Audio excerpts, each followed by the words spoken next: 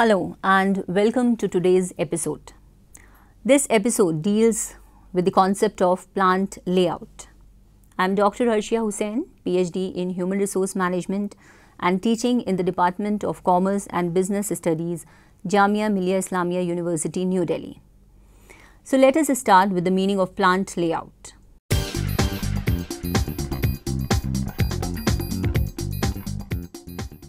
Plant layout refers to the physical arrangement of various facilities like equipments, materials, manpower, etc.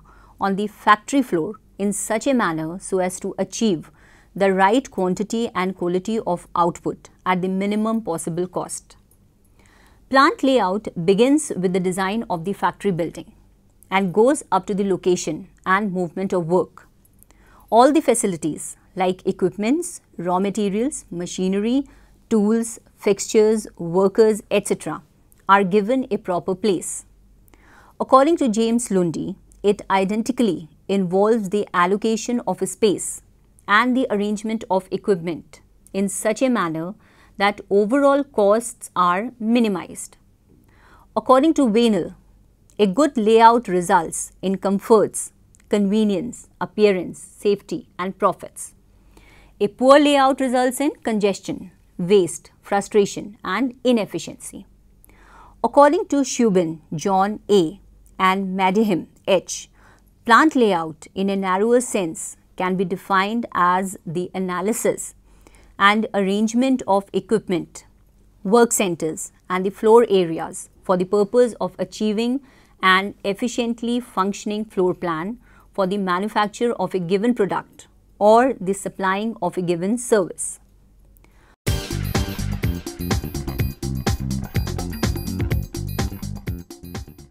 The following are the objectives of the plant layout. First one, to ensure efficient use of the cubic space, that is length, width and height. Second one, to minimize cost of production. Third one, to minimize materials handling and transportation. Fourth one, to minimize the movement of the workers. Fifth one, to maximize convenience and safety of workers. Sixth one, to ensure efficient control over the various processes of production.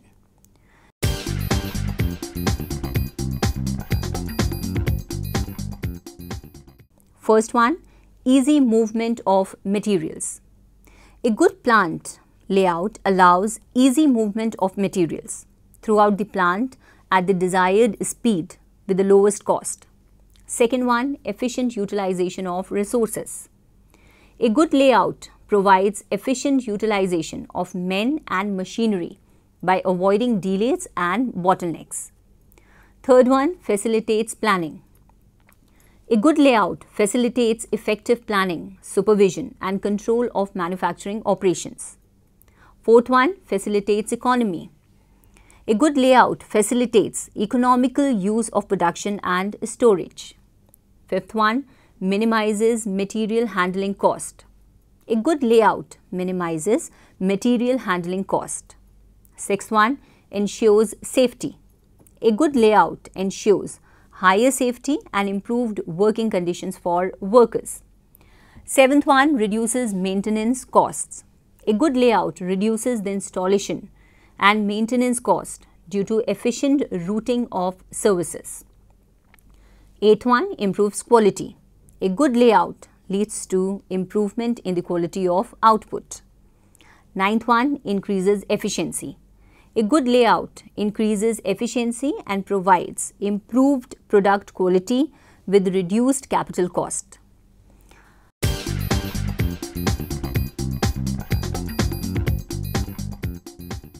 The symptoms of poor plant layout are: first one, a poor layout causes delays and work stoppages in manufacturing process.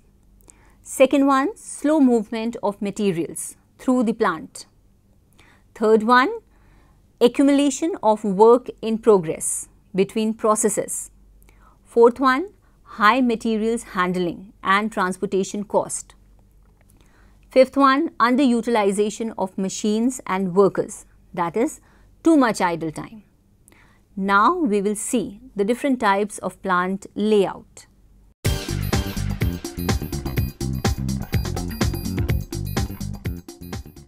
First one, product layout. Second one, process layout. Third one, fixed position layout. Fourth one, group layout.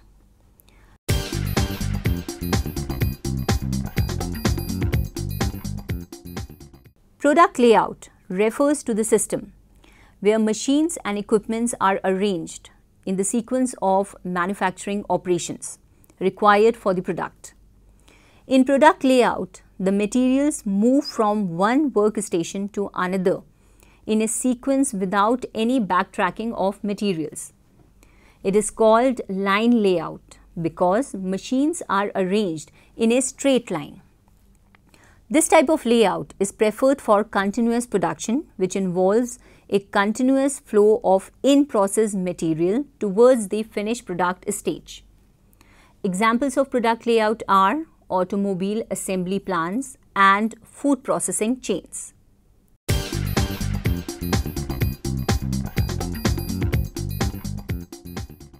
The advantages of a product layout are: first one, there is automatic material handling and lesser material handling movements under product layout.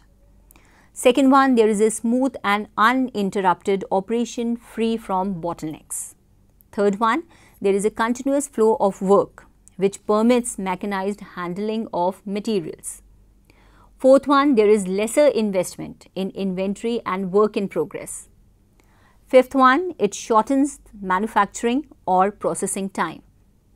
Sixth one, it ensures simple and effective inspection of work and thereby simplifies production control. Seventh one, it ensures optimum use of floor space and there is less congestion of work in the process.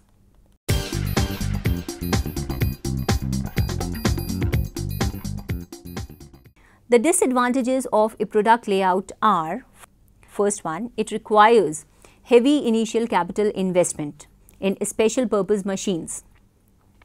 Second one, there are heavy overhead charges. Third one, it is difficult to increase production beyond the capacities of the production lines. Fourth one, there is a lesser flexibility of operations as a change in product involves major changes in layout. Fifth one, as the entire production is the result of the joint efforts of all operations in the line, it is difficult to implement the individual schemes. Sixth one, breakdown of one machine results in serious work stoppage of entire line of machines. However, product layout is suitable under the following conditions. First one, when there is mass production of standardized products. Second one, when there is simple and repetitive manufacturing process. Third one, when the operation time for different processes is more or less equal. Fourth one, when there is a stable demand for products. Fifth one, when there is a continuous supply of materials.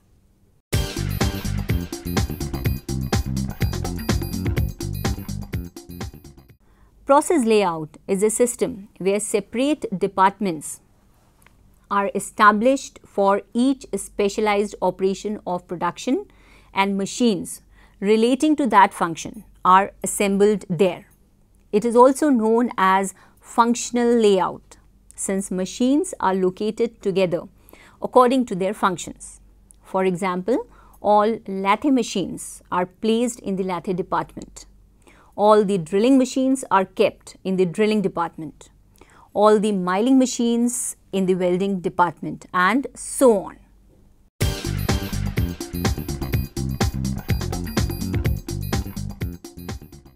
The advantages of process layout are: first one, process layout requires lower initial capital investment in machines and equipment because general purpose machines are relatively low cost than the specialized machines. Second one, there is high degree of machine utilization as a machine is not tied to a single product.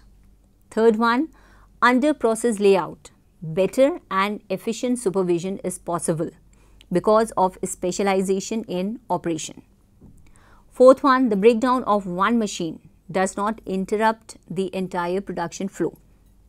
Fifth one, it allows for greater flexibility and scope for expansion. Sixth one, under process layout, setup and maintenance costs are low. Seventh, overhead costs are relatively low.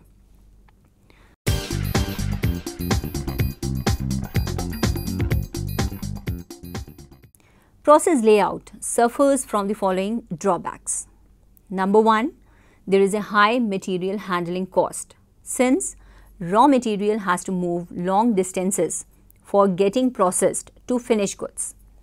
Second one, process layout results in high labor cost because it requires more skilled labor. Third one, it requires more frequent inspection resulting in high cost of supervision. Fourth one, production planning and control becomes difficult. Fifth one, it requires more floor space because a separate department is established for each product. Sixth one, inventory investment is usually high and requires greater storage space. Process layout is suitable in case of the following. First one, when products are not standardized. Second one, when there are frequent changes in the design and the style of the product. Third one, when machines are very expensive. Fourth one, when the production is done in a small quantity.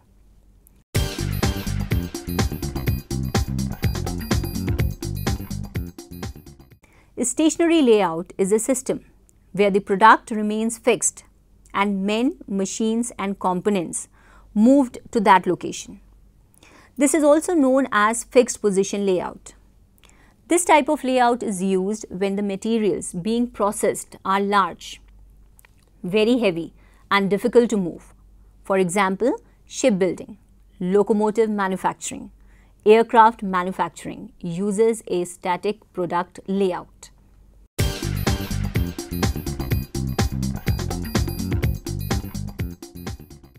The advantages of a stationary layout are: first one, this layout of operations is flexible in nature and can absorb any change in product and processes. Second one, the order of operations can be changed on account of unavailability or delay in materials. Third one, it requires less floor space because machines and equipment are in moving position and there is no need of fixing them. Fourth one, this type of layout is considered economical as it reduces the cost of labor.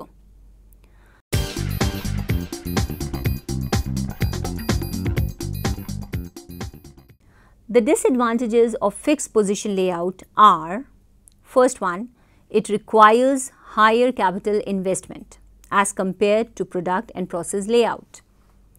Investment in men, materials and machines is made at a higher cost because of large number of assignments.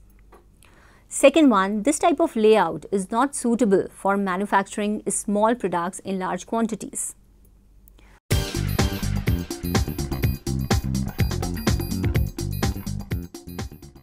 Group layout is a combined form of product layout and process layout.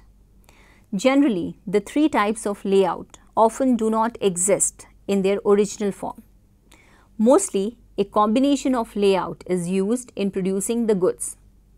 A process layout is combined with the product layout. Combination layout uses the advantages of the different types of layout. For example, manufacturing of watches, refrigerators and automobiles uses a combination layout. Process layout is used for producing various parts and subcomponents, while for assembling the various components into a finished product, a product layout is used. Let's take a look at the comparison between plant layout, process layout and stationery layout. Basis of comparison: product layout, process layout, stationery layout.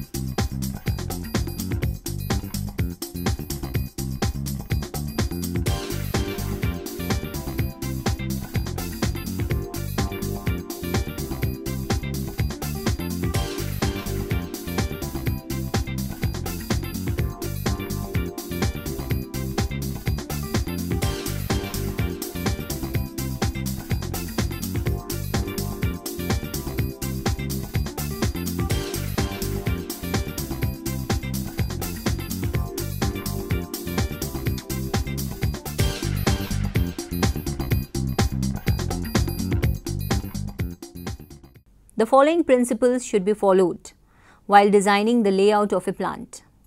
First one, principle of minimum movement. It implies minimum movement of men and materials. Next is principle of flow. It implies continuous movement of materials. The layout should allow for easy movement of materials without interruptions. Next is principle of space. It implies that the space should be effectively utilized. Next is principle of safety. The layout should provide safety and comfort to the workers. Principle of flexibility. The layout should be flexible enough to allow changes in future whenever necessary. Next is principle of minimum investment. It implies that layout should involve minimum investment and optimum utilization of available facilities. Next is principle of integration. It implies that all the facilities should be fully integrated so as to maximize efficiency and minimize cost of production.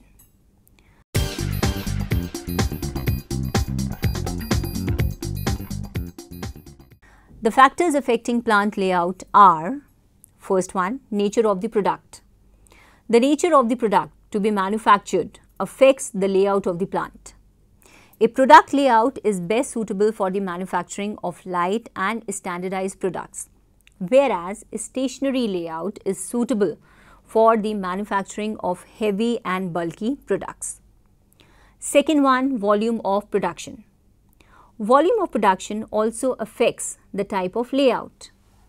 Product layout is preferred when standardized products are to be manufactured on a large scale, whereas process layout is suitable in case of custom-made products.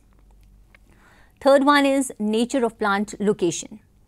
The size, shape and topography of the site at which the plant is located affect the plant layout. For instance, plant site influences the type of building, mode of transport and the scope of expansion, which in turn influences the plant layout. Fourth one, type of industry. The nature and the type of production process have a significant influence on the plant layout. A product layout is suitable in case of continuous process industry, whereas process layout is appropriate for the intermittent production. Fifth one is spatial requirements. The spatial needs for machines, material handling, equipment and available floor space have a considerable influence on the plant layout. Spatial requirements also depend upon the position and needs of the workers. Sixth one, type of machine and equipment. The various machines and equipment needed for production differ in terms of weight, speed, space, storage and material handling requirements. Therefore, in planning layout, these factors should be duly considered. As for example, heavy equipment must be located on the floor that can bear the load. Equipment that vibrates in operation may be placed on a ground floor. Seventh one, human factor and working conditions. A special consideration should be given for the safety and comforts of the workers while planning a layout. The layout should provide for basic amenities such as provision of restrooms, drinking water, proper washrooms and other services.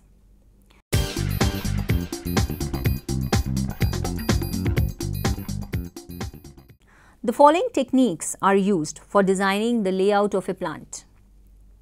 First one, charts and diagrams. Various charts and diagrams are used to achieve work simplification. They are used for summarizing and analyzing production process and procedures. It includes the preparation of the following types of charts. First one, flow diagram. It shows the sequence of operations in the manufacturing process. It is a sketch of the floor plan used to analyze the effectiveness of the arrangement of production facilities. It depicts the physical movement of materials through the plant. Second one, flow process charts. This chart gives a picture of the graphic summary of all the activities taking place on the production floor. This chart helps to find out as to where operations can be eliminated, rearranged, combined, simplified or subdivided for greater economy. It helps in identifying inflexible processes. Third one, operation process charts. It subdivides the process into its separate operations and inspections. An operation process chart may be necessary when a variety of parts and products are manufactured, which follow different paths across several floor areas. Second one, machine tool record card. This card helps to provide information necessary for the placement and layout of equipment. The cards are prepared separately for each machine. The information given on these cards include facts about the machine, such as capacity of the machine, space occupied, power requirements, handling devices required and dimensions. Third one is templates. A template is a virtual picture of the layout. It is the drawing of a machine or tool cut out from the sheet of paper. It is a flat piece prepared by cutting a metal or a plastic block. Templates representing machines, tools, furnaces, ovens, bins, trucks, etc. are then laid out on the floor plan according to the sequence indicated on the operation process chart and the layout plan prepared by the engineers. It is an important technique because it eliminates unnecessary handlings, minimizes backtracking of materials, makes the mechanical handling possible and allows flexibility to meet future changes in the production requirements. Fourth one is scale models. These models are small replicas of machines and equipment. These are three-dimensional models and indicate the production process on a small scale. With scale models, it is possible to move tiny figures of men and machines around in miniature factors. Scale models are constructed from cardboard, wood, sheet, plastic or metal. These are used for complex layouts involving costly initial investments. These are helpful in determining the space required by equipment items and in detecting weaknesses for revision of plans.